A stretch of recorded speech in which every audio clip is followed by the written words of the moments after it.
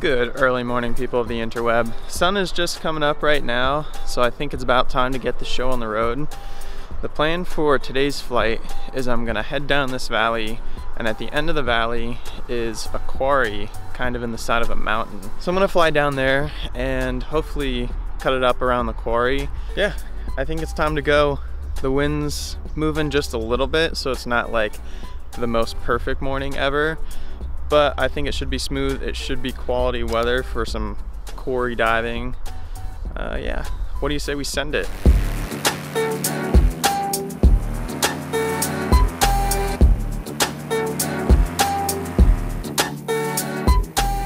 I gotta admit, I slightly misjudged my fuel situation.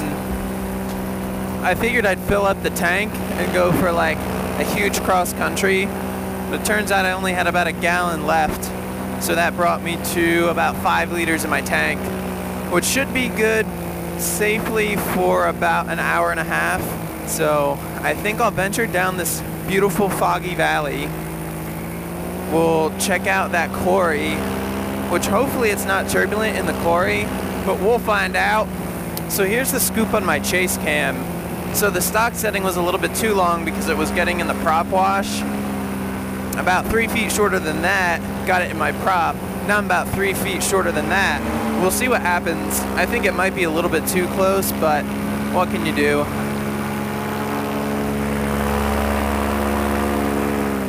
There's some nice fog going on down here. I'm surprised at the amount of turbulence going on right now. Might make our quarry experience a little more challenging. That is so beautiful. It's like you're flying over a cloud, but really it's just the ground. Like, it's freaking gorgeous. Well, this is the part of the valley that I need to cut over the hill, and it's down this little, I don't want to say canyon, but it's almost like a canyon. Right there.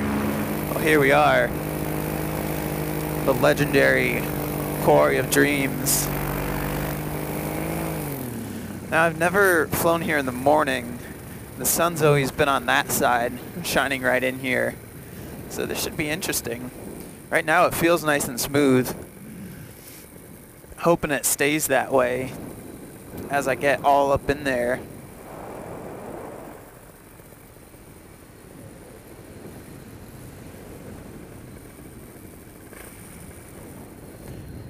I feel like one of those urban exploration videos. I see wind movement on those trees, but it's not bad. Not bad yet.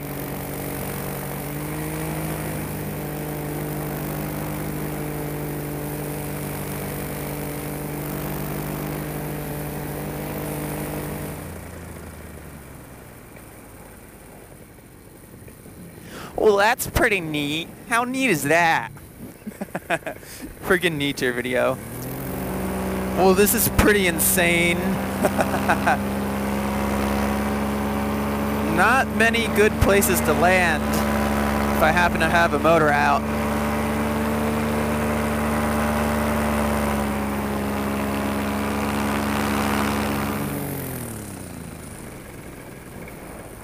I don't think they're open yet today. I would assume not.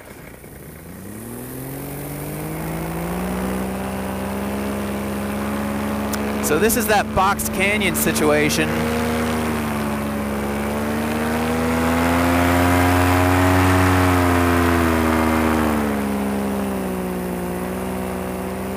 Don't want to get myself caught up in here where I can't climb and I can't turn.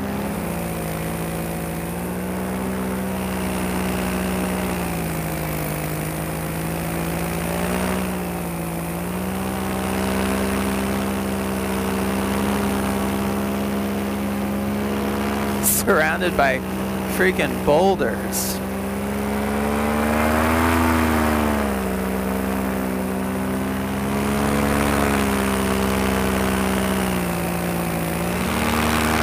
Damn, it gets cold down there.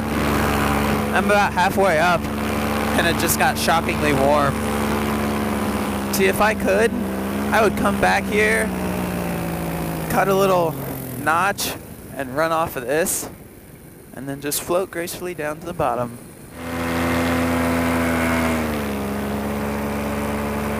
Alright, one last shot before I dip.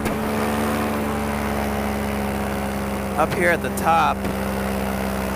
Look how cool that is from this angle.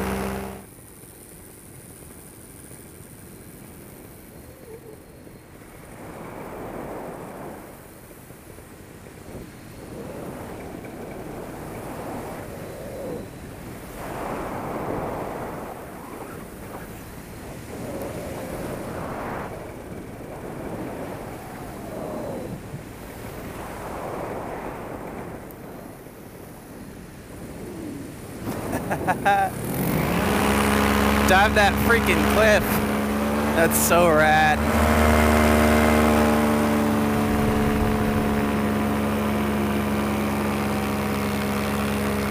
Alright, time check and fuel check as I climb out of this big old hole in the earth. It's 6:30, about an hour after sunrise, and fuel situation, we're doing alright. I probably have 3 to 4 liters left. How neat is that? That's pretty neat. Ooh. I'm tired. I went to bed kind of late last night. Woke up super freaking early. I think a quick nap and some espresso might be called for when I get home. So I'm approaching this McDonald's. This is McDonald's right here, that tiny little building. And then there's an AMP that I think's closed down, and this whole shopping center's not doing all that well. I'm just thinking though, like, I never really realized how easy and how much space there is over here. I could land at McDonald's. And it's not even congested at all out here. I mean, as long as the parking lot's empty, I could land in that field. The side here, the asphalt, the side there. It's very tempting, but I don't think I'm gonna do it today. I think I'm gonna save that one for another day. Oh, Jesus. But I would say that is 100% doable. Safe and legal, checks both boxes. So I'm gonna have to add that to the list of things to do. If you can't tell, I'm a little bit sleepy. That's the thing with flying and filming in the morning. I like flying in the morning because I can come up, just relax, and sometimes it's nearly like an extension of a dream, like you're still like not really on it, but it's just fun to float around, not really go crazy.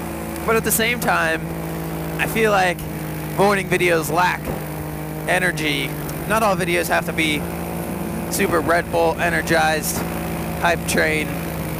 Funny story about this field. I did a similar flight probably freaking 2 or 3 years ago. Dude. And I was coming kind of from the direction of the quarry like I just did on the old Black Hawk and my Hydron. And I got over this field and I had half power and nothing more. And that was about enough to keep me level, but I couldn't even milk it to get any higher. So I circled this field for a little bit and I knew it didn't have any power lines on it. So I just set it down right on the road, pretty much right there. Lots of people complained to me when I posted it that I didn't land in the field and I landed on the road.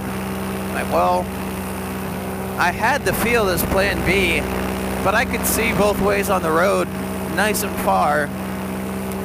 And I made one last check over my shoulder before I committed that there were no cars and a car couldn't possibly come out of nowhere and hit me. That reminds me, I've been thinking I'd like to start, like, not really a series, but a format of videos that just relate to safety and like lessons to be learned. There's been a couple experiences, I think, in the past month or so that don't really make the cut of videos, but it's little things that could have gone wrong, I guess. That it was just like a warning sign of something that could go wrong. And I feel like it would be good to discuss that type of thing. And not necessarily in the format of going out and flying, but I already have the footage I would just kind of sit in the shop like I do, set up the camera, set up the lights, and talk about what happened, what I take from it, and I think it would be a good way to just share experiences in the hope that it would help other people avoid potential issues. The other thing is Facebook is a very large community for paramotor pilots, and recently I've seen a lot of posts of people getting hurt or some fatalities, unfortunately, but I think there's certain safety issues in this sport that can be addressed, and bringing it to this channel, even though they're probably not going to be like videos that get a ton of views because they're not action-packed or anything, but I think it would be kind of a good public service announcement type thing to talk about these incidents or accidents on Facebook in a video format. So maybe I'll start doing that, who knows. I love in the morning especially, it happens at night too, but when the grass is wet with dew and the sun's to your back and you cast a shadow, there's like this orb of light on your shadow. I say we drop into this field, fly through the next couple fields, and then I'll get some altitude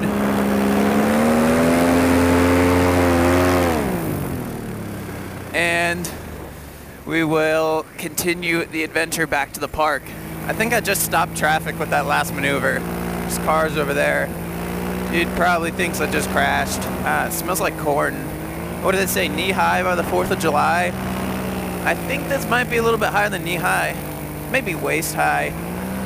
It's not too far off. All right. It's looking pretty beautiful over here. The sun's getting up high, and I think I should do the same. I think I should go up high, get over the park, kill my engine, float gracefully back to Mother Earth. I think that's about as high as I'm gonna get because I'm starting to shiver. Surprised how cold it is. Down low on the ground and up here. The middle ground is a little bit better, but man, it's cold. Motor's dead. I'm committed. I'm gonna do a 360 panorama. Some fog on the river there. The reservoir's looking pretty tight. Just barely see New York City out there. I love the contrast out in that direction with all the buildings. Lighter colored buildings and the sun just blowing them up. I did that thing again where I was like, yeah, I'll get a whole bunch of altitude and I'll do a sat. Then I was like, no, I had the chase cam. And I'm scared to do sats with the chase cam.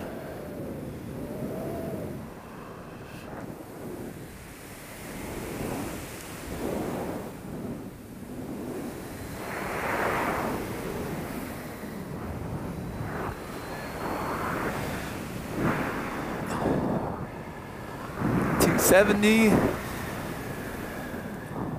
$270, $270, $270.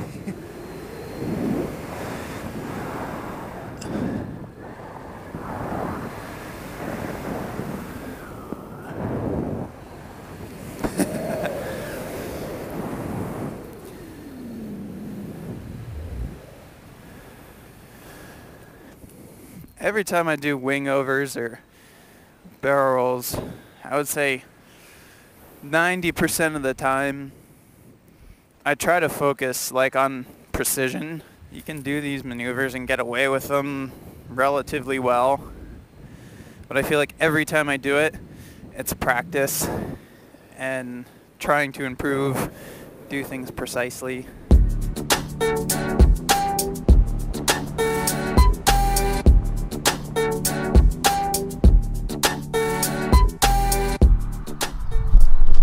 Got about 2.5 liters left in the tank. Guess I could have gone a little bit longer, but it's definitely time to fill up my sweet gas can. So yeah, exploring the quarry. Super good morning flight. A little bit bumpy here and there, but all in all, good time. If you're new here, hit that subscribe button. If you're digging what I'm doing, you know, hit that like button, share that video on your Facebook, Twitter, your mom's Twitter. But anyway, hope you guys enjoyed it. Thanks for tuning in, and I will see you guys in the next one. Till then, peace out.